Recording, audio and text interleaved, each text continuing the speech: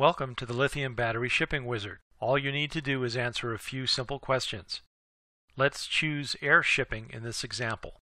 Next, we'll tell the wizard we are shipping lithium-ion batteries or cells. Next, we need to choose a packaging configuration. Are they shipped alone? Are they packed with equipment or actually contained in the equipment? Let's say that they're packed with equipment. After that, we'll tell the wizard whether they are batteries or cells, and we'll choose batteries in this example. And the last piece of information is the power rating of the battery or cell or the lithium content. Let's say that we're under 100 watt-hours per battery. This gives us our final choice, which is to choose a quick reference guide in the last column based on how much we want to load in one package.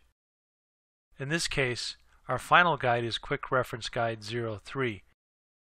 You can load a copy of this guide in PDF format and also gain access to a packet instruction summary, though this is not a substitute for the actual regulations. If you wanted to run the wizard again, simply start again, and in this example, we'll run through the process for a DOT ground shipment of lithium metal batteries. In the end, there are 53 different guides to choose from, and the wizard will get you to the right one based on less than 6 questions. You can run the wizard as many times as you need during the 12 months subscription period.